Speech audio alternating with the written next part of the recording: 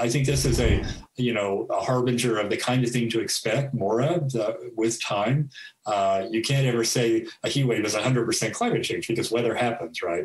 But that extra smidgen of heat on top of what would be a normal heat wave, that's how I like to think of a changing climate. As BC grapples with record-setting temperatures over the next few days, is this heat wave a one-off or a sign of things to come if we don't change? It's pretty clear that this is part of the trend that's been projected and expected, and quite frankly, we are seeing around us, this decade especially, heat waves, droughts, things like that are becoming more frequent. We had a big one in 2017. Dr. Stephen Shepard is with the Faculty of Forestry at UBC.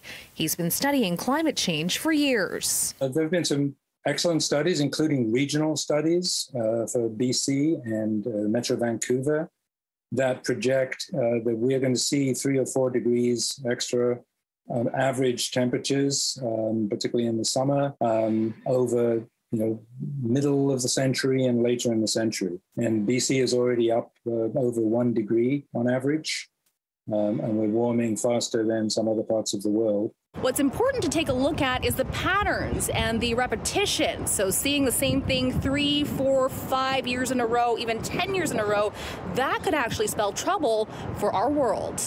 I don't know if we've had a stretch this long where we've had warm temperatures overnight and in the daytime too. We're talking about a 4 or 5 day stretch here. We frequently get 3, maybe 4 day stretches with daytime highs in the mid 30s around the area. That's why the records for the Fraser Valley, for example, are in the mid 30s. As for Weather News 1130 meteorologist Michael Coos thinks this is all tied to climate change. We have incredibly extreme highs and extreme lows all the time, and we have throughout history. It's when we see a series of these events, that's what signals or indicates that the climate is changing, and this just isn't a one-off event, it's a pattern. Is there room for improvement in BC's climate change policies?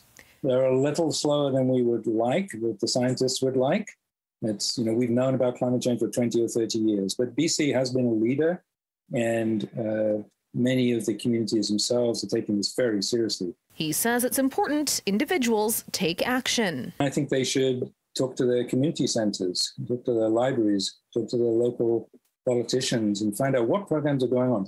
What can I join up and do? And I think we need a lot more of that. In Vancouver, Ria Renouf, City News.